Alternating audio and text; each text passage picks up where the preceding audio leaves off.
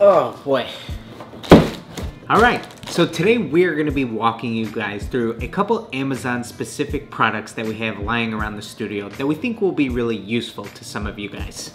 Now, some of these may not be your average customizing products, but they are absolutely something that you can get a lot of great use out of. So we tried to think a little bit outside the box on products that everybody might not have and some things that might be a little bit unconventional. So you guys might find some great use out of these. You might think that you'd never use them. If you are interested in them, you can go ahead and check out some of the links that we have listed below for each of the 5 products we're gonna be showing. And of course, a little disclosure, we do get a little bit of a kickback if you guys go ahead and use any of those Amazon affiliate links. So let's go ahead and get things started with our first package.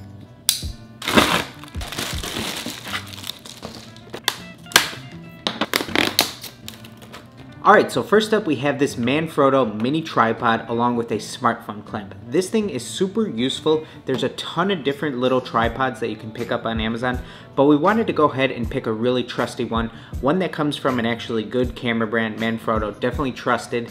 And this is going to be a sturdy one. The legs are nice and sturdy. It's not a cheap one. You can get a lot of great use out of this. We can go ahead and show you what this looks like once we attach the phone on here. There's a lot of different ways that you can change the angle of this head and get some really cool angles. So once we hold this little lever on the side here, you can see that this ball head is completely adjustable to get any angle that you want to do. This is really cool because of how small the footprint is, that you can set this up anywhere on your table where you're customizing and do some really cool time lapses and things like that. And if you're potentially doing any vlogging, you could also go ahead, do this type of handheld look. If you're potentially doing any Instagram stories where you're talking directly to the camera, this is going to be super useful. So one of the things that we've been getting a lot recently is if we can go ahead and check out some other people's Instagrams and let them know what we think about their profile and their feed and things of that nature. And one of the most common things that we're noticing is that people aren't creating enough content during the actual project. All they're doing is showing the final product, and you're not creating enough content that way. So having something like this nearby, like I said, you'll be able to film those time lapses when you're doing you know, a special piece within the project where you think it'll be cool to show off how much you're doing in a short time frame or something like that. Or even if you know you're gonna sit down and do a bunch of prepping or a bunch of taping or potentially work straight for 4 hours, you can go ahead, set this up, set up your smartphone, and just press record for a while and then go ahead and show that experience to your followers. So something like this is gonna be super handy and you could definitely get a lot of great use out of. All right, so next up we have this ginormous spinning Oreo cookie, and what this is great for is you could do this if you're doing any airbrushing. You can go ahead, place the shoes directly on here and spin them with your offhand while you're potentially spraying with the other hand. So this makes your job a whole lot easier when you're airbrushing. Even if you're not airbrushing and you're just doing some hand painting, it's really easy to put this on top of, and as you're working from one side of the shoe to the other, you can slowly start to spin it, and it's just really convenient to have. There's a lot of different sizes and options. You could pick up a classic Lazy Susan in just like this, but this 8-inch one seems to work really well for shoes, and it fits really conveniently inside a tabletop airbrush booth. There's even some electronic battery powered ones that you could pick up that'll actually spin for you. You might have seen us do that in some videos in the past where we set the shoes on there, just let them spin, and then film some B-roll with something like that. But this is one that you might be able to use by yourself by potentially borrowing somebody else's hand to spin the shoe from the back while you're taking a photo or video of it to get something really cool. Or maybe you might even attempt to do something like this nearby at your station. You can have whatever paints you're currently working on for your current project and just go ahead and cycle through those very quickly. So you can get quite a few different uses out of something like this. All right, if anybody knows where Amazon gets their tape made, I would love to know. They have the best tape out there. It's super thin, but it's incredibly strong at the same time.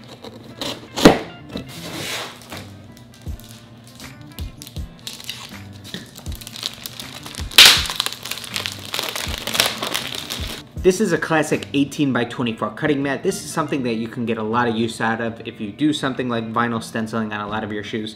But you might have also seen somebody like Sophie Soaps use it as a background for a lot of her YouTube videos. She'll commonly show a shoe on top of it for some of her transitioning scenes.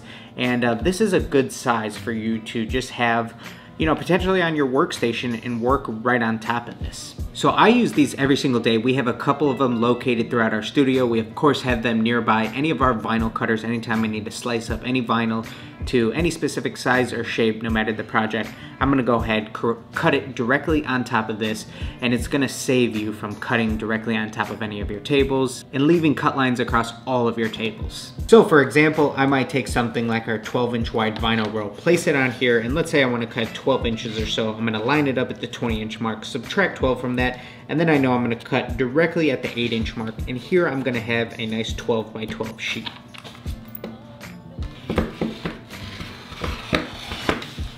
And so now we're ready to go ahead and load something like this directly onto our cutting mat and cut out any vinyl on something like our Silhouette Cameo.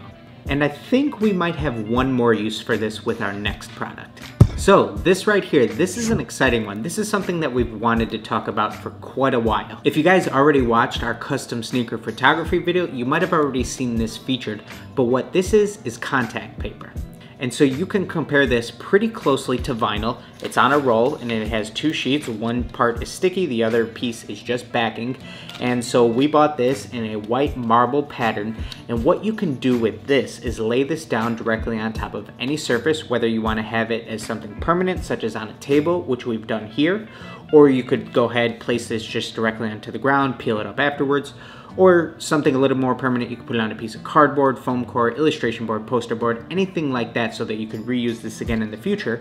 But what this does is create a unique background for you to take pictures of your shoes on top of. And so what we did was select the white marble pattern, which we thought had an elegant feel to it, and then we knew we were going to shoot a black Yeezy with the Shenron Dragon directly on top of it. So the black would contrast the white, and then we knew that we would really get the Yeezy to be able to pop directly off this background. And so it's just about you being able to create a cool scene along with a place for you to take pictures of your custom sneakers. And so when working with a roll of contact paper like this, you might take full advantage of having something like a cutting mat nearby to cut it to any size or shape that you want to then place it directly on top of. So if you guys haven't already, make sure you go check out our custom sneaker photography video so you can see how we really utilize this. All right, last one. We got a big one here. So this is gonna be a 4-drawer rolling cart, and this thing is awesome. Already comes pre-made too, so that is awesome. It's not like IKEA, you don't have to build this from scratch. The only thing that we need to assemble is the wheels, which are located here in one of the pull-out drawers.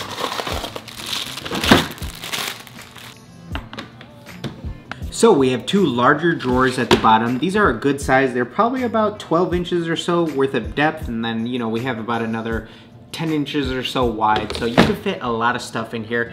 Why I like to keep this nearby me is so that you can keep any of your paints that you commonly use that you don't want to go and put away in your potentially larger paint setup. You can keep nearby products that you use every single day, whether that be some of your tapes, you know, X-Acto knives, things like that, Q-tips, toothpicks, paintbrushes.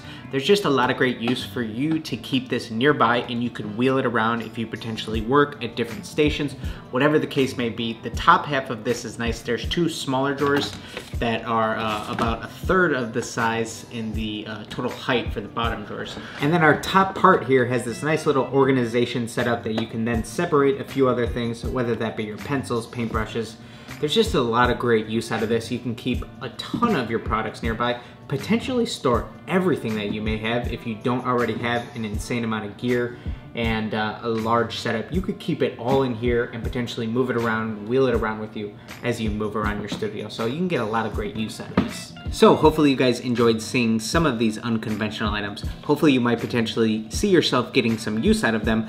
We just went ahead, went around our studio, and tried to think of some items that aren't necessarily related to paint, but that we know that we still use kind of on a daily basis. So all of these items are things that I truly use on a daily basis and I stand behind. Our goal isn't necessarily to make a ton of money off of you guys on affiliate links or anything like that, but we just wanted to go ahead and show you guys some things that you could purchase directly from Amazon that you could get some use out of that you might not have thought of. So we would love to hear about some other unconventional items that you guys might be using for customizing that everybody else might not know about, such as us utilizing a toothpick all the time. We would love to hear what you guys are using. So let us know in the comments down below, and we will see you guys in that next video.